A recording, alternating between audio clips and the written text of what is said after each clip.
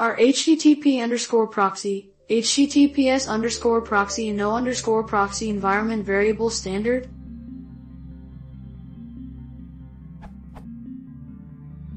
It seems that a lot of programs are designed to read these environment variables to decide what proxy to go through in order to connect to a resource on the internet. Those programs may also have their own individual proxy settings, but if those are not set, they'll happily use these environment variables. http_proxy, https_proxy, no_proxy. I just want to know.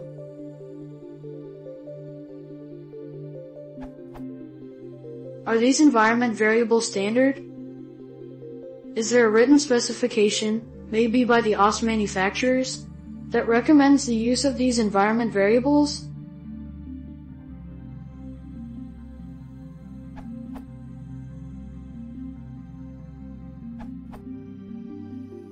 I agree with Bilder's statement that this is more a convention than a standard. I don't know the origin of these variables, but in case of HTTP or NICS, many conventions seem to originate from behavior of libcurl HTTP library and curl command line program. At this URL there's description of environment variables related to using http proxy which libcurl/curl understands.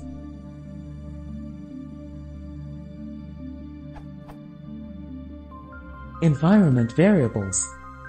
Curl reads and understands the following environment variables: http_proxy, https_proxy, ftp_proxy. They should be set for protocol-specific proxies.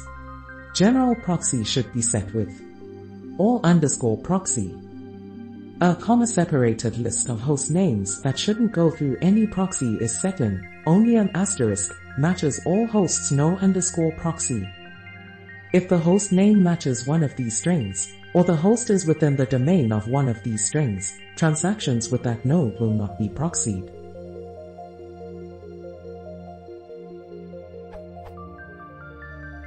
Please notice that http_proxy is spelled lowercase as the only one among these variables. Some libraries/programs look for lowercase names of these variables, whereas others look for uppercase names. To be safe, one should define both lowercase and uppercase versions of each variable.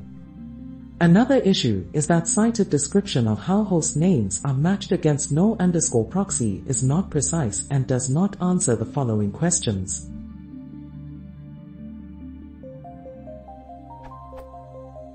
Should values be fully qualified domain names, FQDN, thus ending with a dot like foo.example.com or not? Should foo.example.com match only this one domain, or should it also match any subdomain like bar.foo.example.com? If the latter, then should it also match any subdomain and any subdomain like bar.baz.foo.example.com? Is .foo.example.com at the beginning allowed, and if so, then what should it match? Is asterisk allowed as part of value.example.com, example.com, and if so, then how is it treated?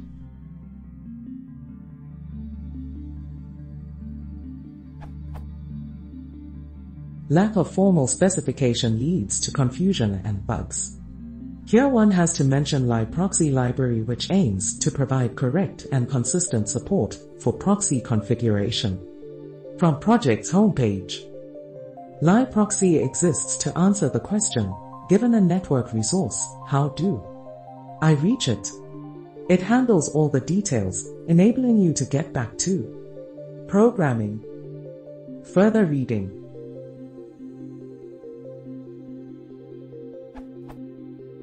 Issue I raised against curl. Please document syntax and semantics of no_proxy environment variable.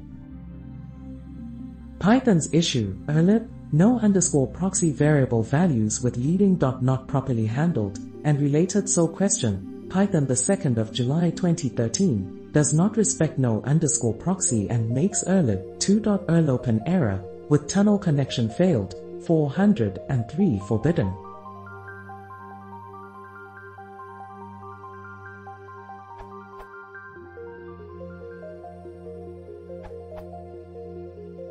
This is more a convention than a standard. It is likely supported by one or more protocol handler libraries which actually make the connections. Java uses similar properties in its protocol libraries. Understanding and using common conventions makes development much simpler. It also helps implement the principle of least surprise and make programs more likely to just work.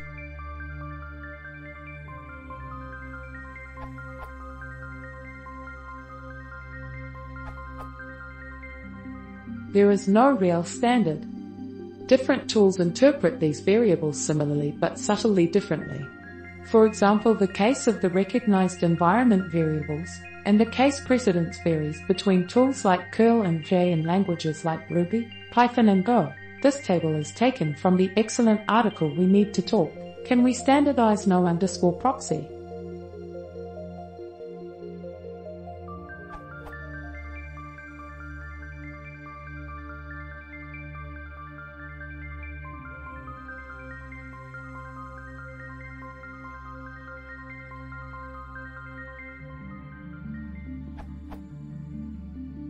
For more details, particularly about the no_proxy variable, and some history, look at the mentioned complete article.